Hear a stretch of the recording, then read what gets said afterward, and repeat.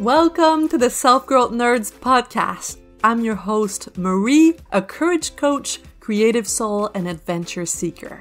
Since through hiking the Pacific Crest Trail in 2019, I'm on a mission to help you embrace your most confident self so you can achieve your dreams too. If you're eager for deep conversations, big questions, and meaningful connections, join me on the quest to discovering how we can create a more magical and memorable life. Hello, nerds! How are you? I'm so good. I just came back from a week in Phoenix, Arizona. I was going to my first ever work convention. So it was called Life Coaching Live, and it was 3 days packed with workshops, introspection, conversation, coaching, all the stuff I am really passionate about. Like people with big visions, big dreams, who really want to get the most out of their lives, all meeting in one place. So there was such magical energy there. And it was just my first time being immersed so much in what I'm passionate about. And I loved it. I met some amazing people. I also met my friend Allison for the first time in real life. So she dreams of Alpine. I've told you about her before. She's come on the podcast twice. We've been internet friends for a few years now, but we had never met face to face before. And we ended up just getting on so well, like as if we'd known each other for the longest time. We would just lie in our hotel beds at night and talk like teenagers, like until it was like we were getting really tired and like our eyes were half closed and we were like, we should stop talking now. We should get to sleep. Stop talking to me. We need to sleep. We need to get up early tomorrow morning. So that was really great. I'm so grateful to the internet that I got to know her via Instagram, and then she's like a really dear friend of mine. This is amazing. We also went hiking in the desert. I got to see some gigantic cacti. We had some good food, some good wine, and yeah, my heart was full as I left, and I really can't wait to do this again. I have another work trip planned in March. Allison's going to be there as well, and I'm really excited that I have created a life in which I get to do this, in which I don't need to ask permission to go away for a week or two. I get to decide. I remember when I was working in a design agency and I wanted to go to South Africa. There was a lot of resistance when I asked to go for 3 weeks. Like 3 weeks seemed like a big deal. And now I just get to craft my own schedule and decide what's going to light me up. And I'm really grateful for that. I am privileged, but also I have worked to get here in a very intentional way. I have designed my life. I had this goal in mind and I work my way here. And now I get to enjoy it. So this is great. Okay, so this weekend, we talked a lot about money, and also I did a workshop with my clients about their relationship with money because it's so important. If you have old money stories in your mind, they might get in the way of your goals without you even noticing. So that's what I want to do today. We're going to look at 5 money mindsets that might slow you down and look at perspective shifts, okay? And you'll notice the last 2 episodes have been 5 habits, 5 ways, and I'm on a roll. I just like numbers these days. And this podcast is also 5 money mindset shifts, and the next podcast are lists as well. I don't know. My mind loves a list these days. Gives me some comfort, gives me some structure, and I hope you're enjoying this too. So today, 5 money mindset shifts. Let's jump in. Okay, the first one is a really big one. We have been taught growing up that we must exchange our time for money. But that is a lie. That's not what's going on. The truth is we get money from the value that we create. The more value you create, the more money you are going to make. Let me give you some examples so you really understand what I'm talking about. So, your boss does not pay you to sit at your desk doing nothing for 40 hours a week. If that's what you did, if you just sat at your desk and did nothing, they would eventually just fire you, right? Because you're not bringing in value.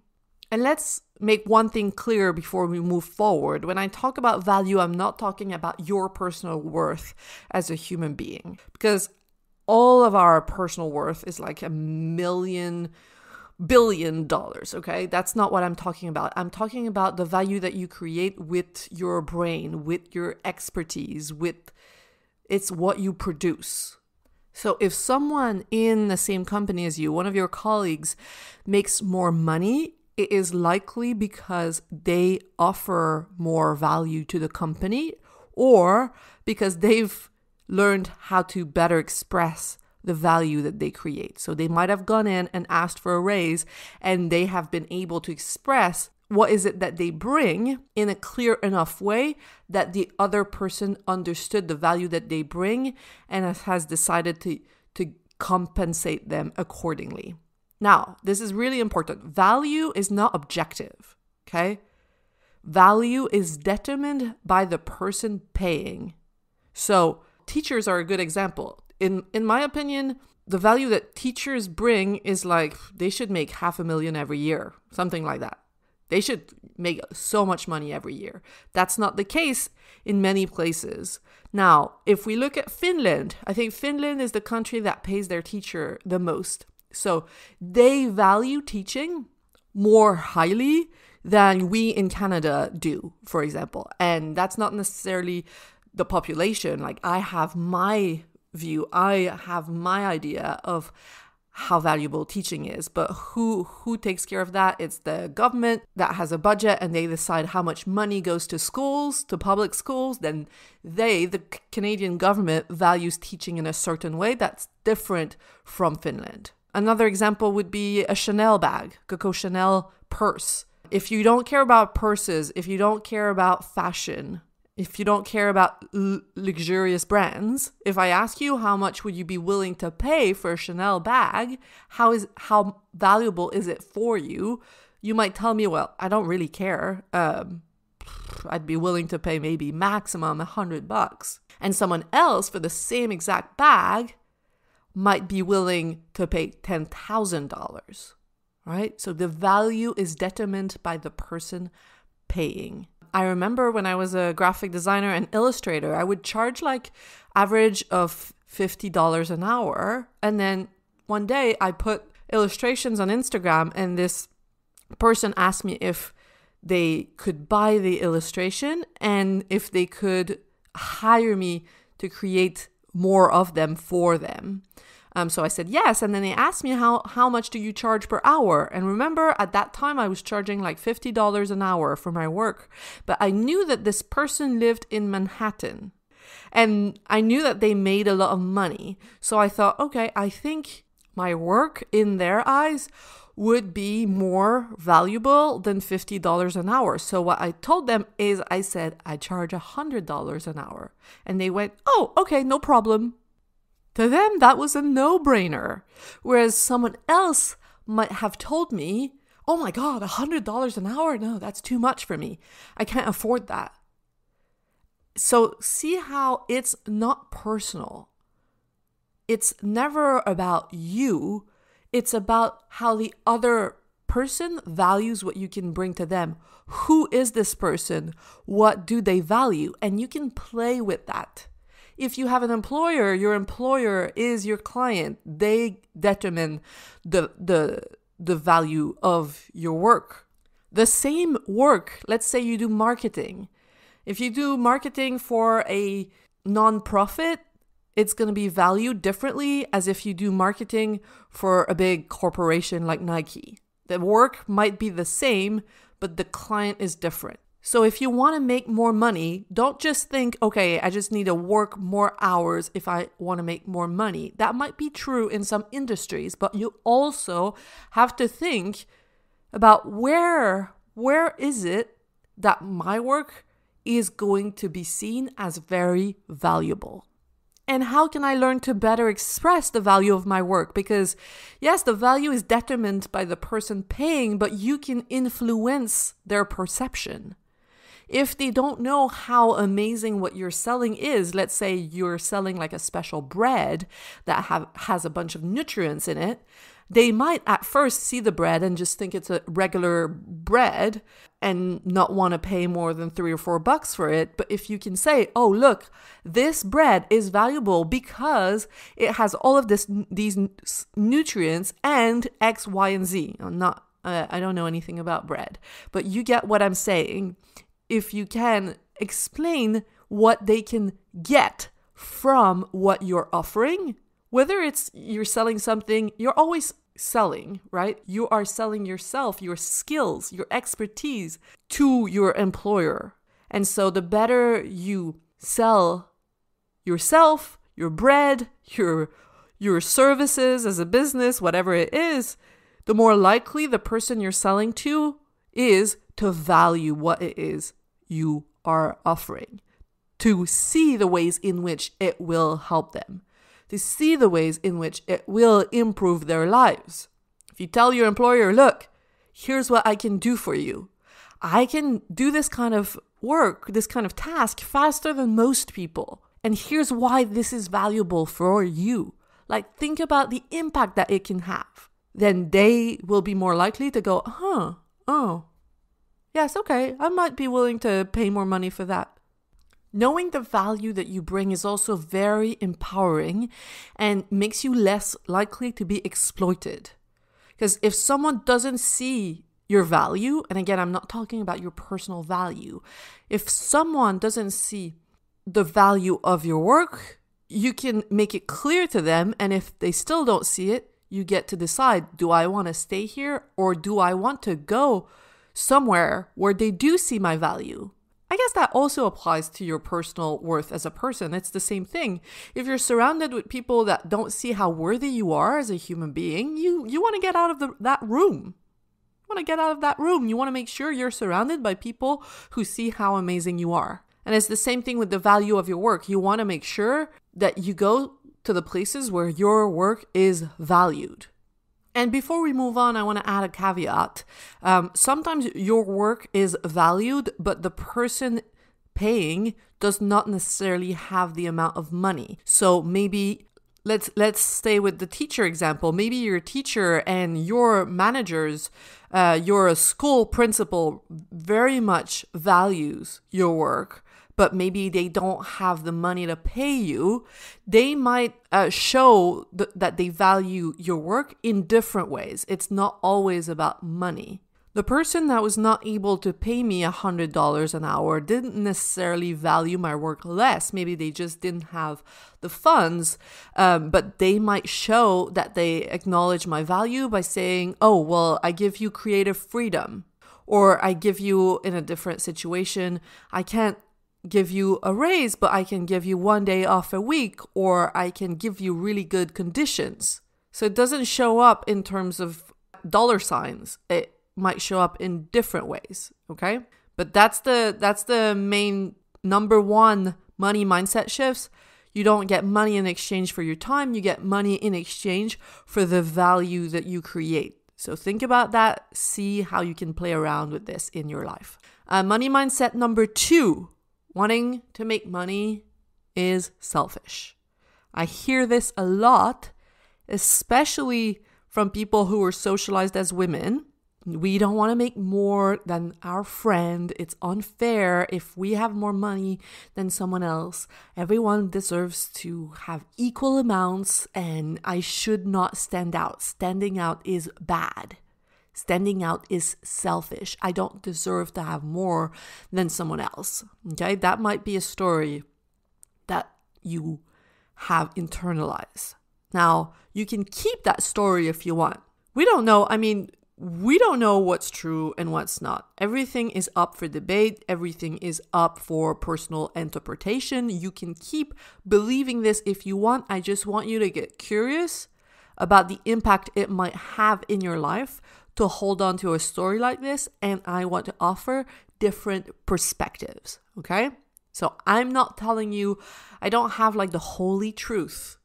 I just want to bring some wiggle room, and I want to ask you, is this how it is really, or is this something that you've been told by society or by your parents or by your friends that you have decided to believe?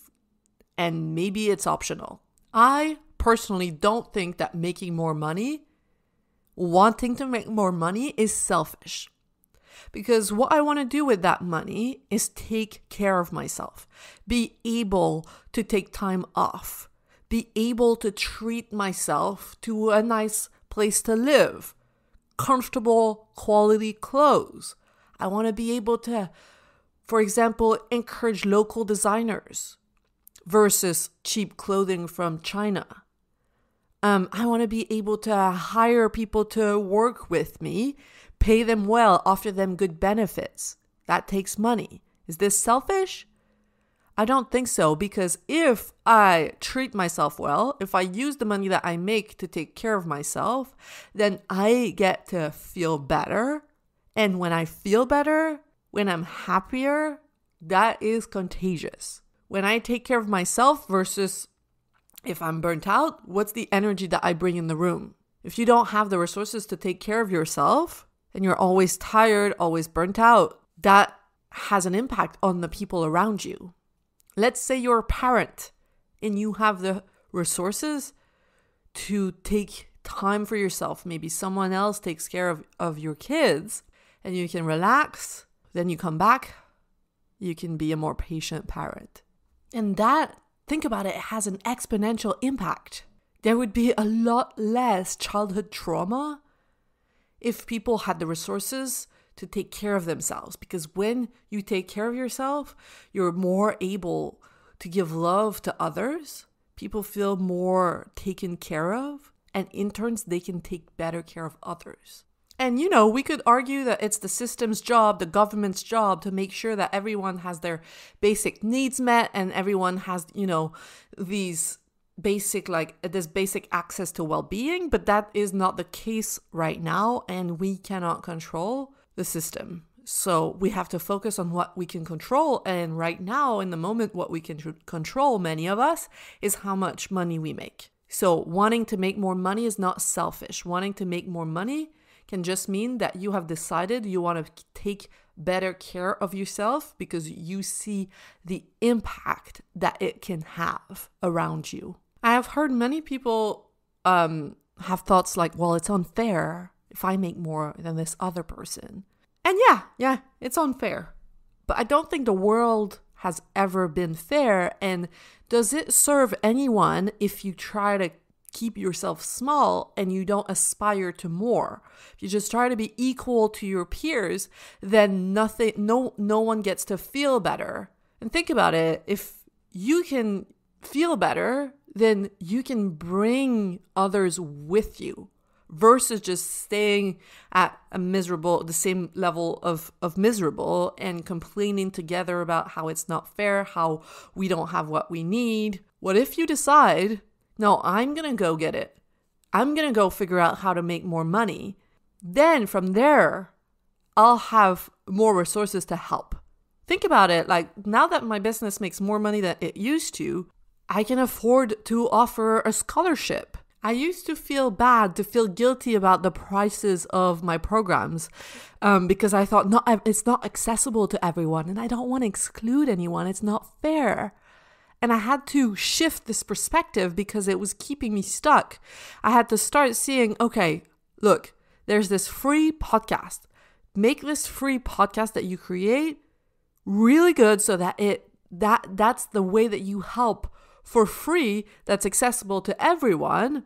And then you get to help the people who can afford your coaching on a higher level. And then they in turn can have an impact, because if they feel better, that's going to have an exponential impact in their life. And with the money that I make from this, I can hire people. I can take care of myself. And so that I can help even more people versus just trying to help everyone for free or for very little money and keeping yourself in a state of like almost survival.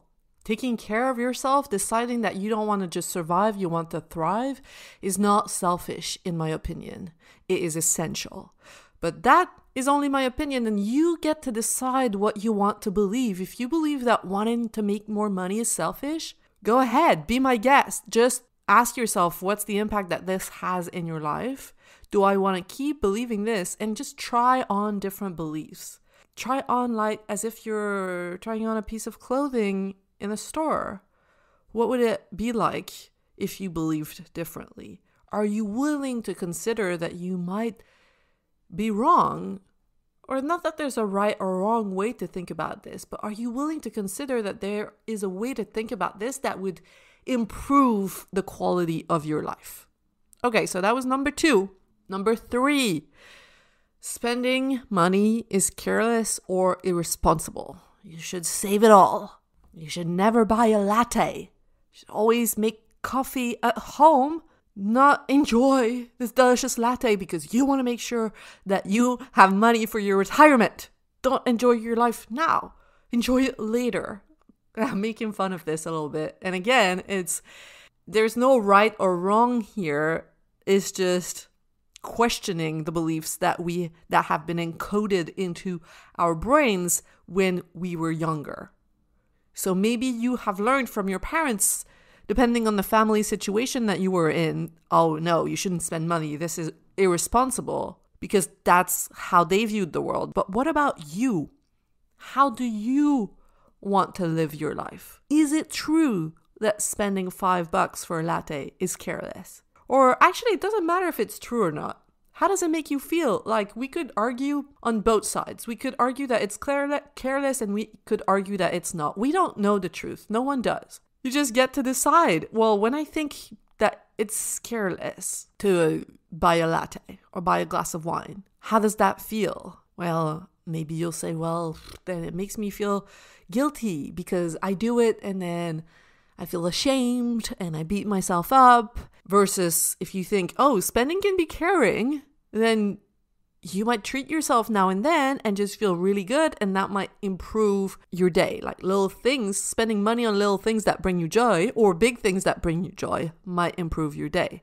Is it really serving you to think that spending is irresponsible? Maybe it is. Maybe for you it serves you because it keeps you from falling into old patterns. I don't know. How does it make you feel about yourself? If it makes you feel like in control, then great.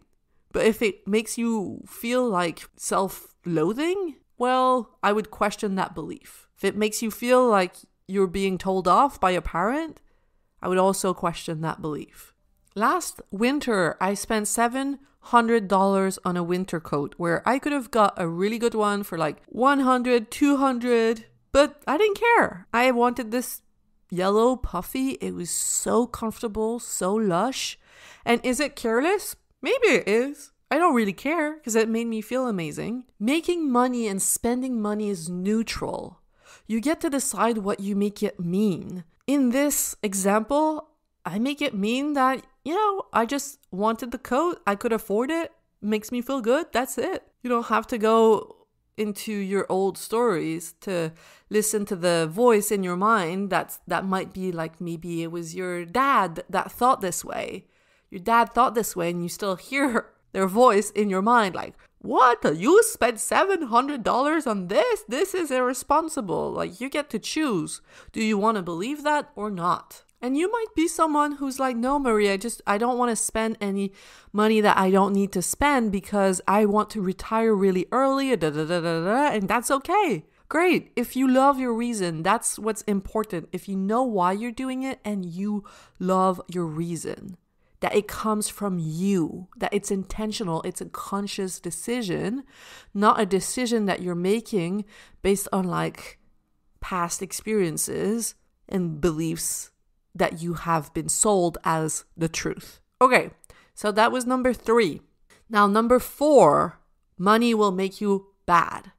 Like, making a lot of money is going to make you into a bad person. I don't want to become like the rich people. That also, I think it's so funny because money is completely neutral. It doesn't do anything, just sits there. 10 different people with the same amount of money are going to do different things, are going to be different people.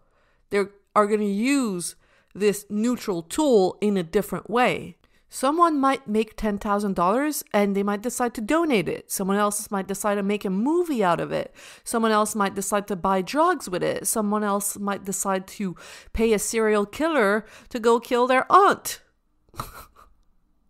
It's super neutral. And you might be like, well, Marie, money is power. And when people become powerful, they become...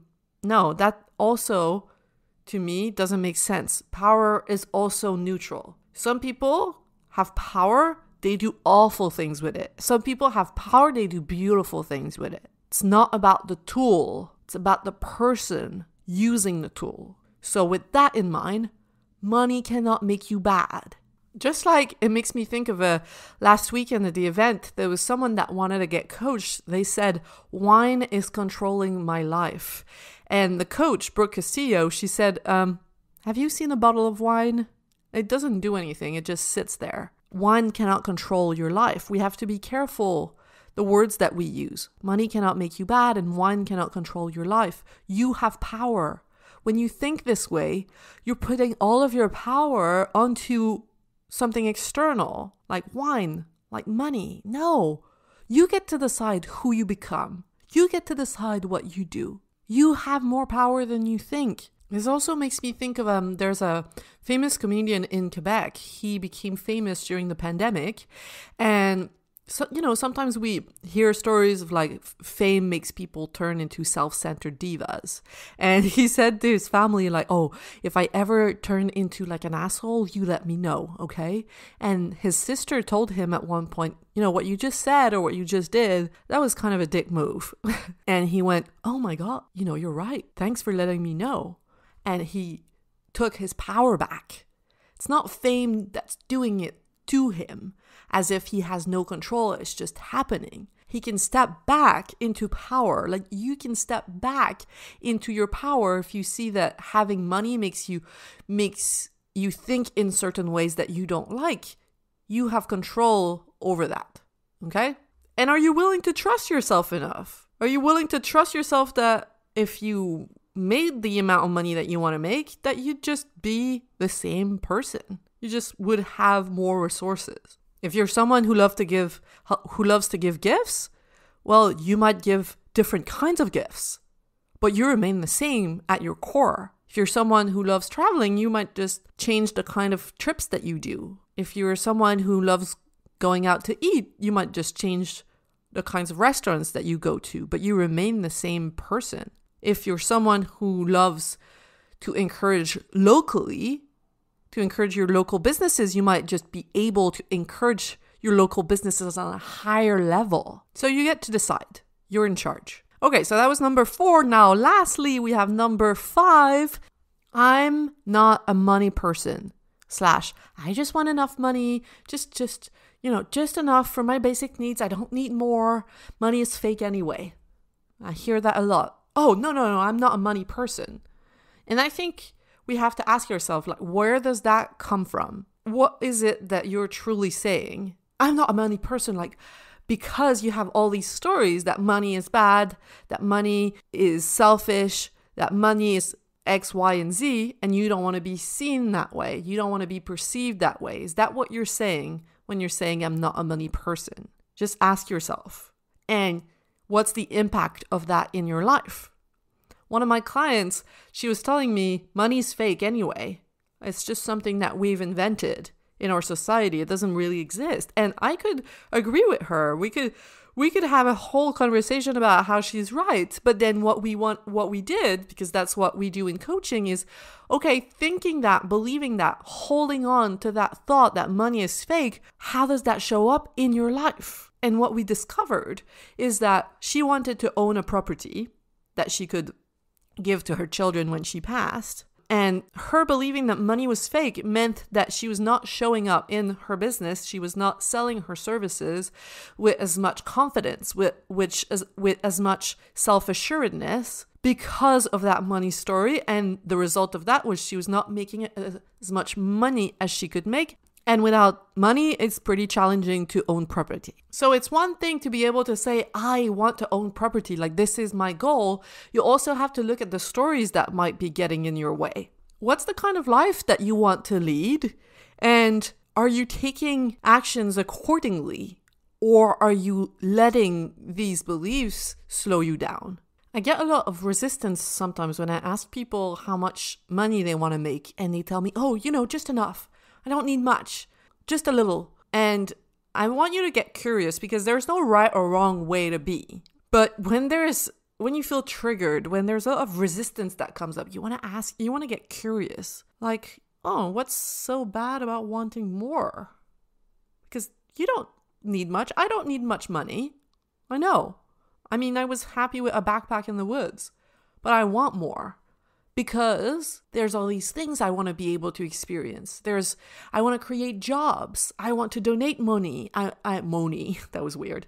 I want to be able to help young people with their dreams. Like I would love to send kids to summer camp. I would love to send books to schools. I would love to play with that flow. When you have more money, you have more power and you get to decide, okay, this is going to go there, this is going to go there, and participate in the creation of the kind of world that you want to create. And that's not the only way, right, to make an impact. Having money and spending it in ways that are aligned with your values is not the only way to make an impact by any means, but I just want you to try going there and playing around and leaving the resistance out of it. When you're feeling resistance, you're limiting yourself. You're limiting your imagination. So if you didn't have any resistance when it came to money and you just had playfulness and creativity, what would come up? What would you allow yourself to think about if you put those stories down for a moment? If you were willing to say, okay, maybe what I've been taught is not the truth, the only truth. What if I drop that for a moment and try on a different set of beliefs, as if you were trying on something in a dressing room? Then what? You might be surprised with what you come up with. When I realized, you know what? If I made X amount of money, I could hire people and I could offer them a job where they have 4 days of work per week and really good salaries and really good benefits. And that made me so excited. Also, when I thought about, you know what, I could send kids to summer camp that cannot go. They don't have the money to go. I could do that. How fucking exciting is that? Let yourself go there. You don't have to do it, but just let yourself go there and explore. Okay? So these were my 5 money mindset shifts. I'm going to repeat them before we leave.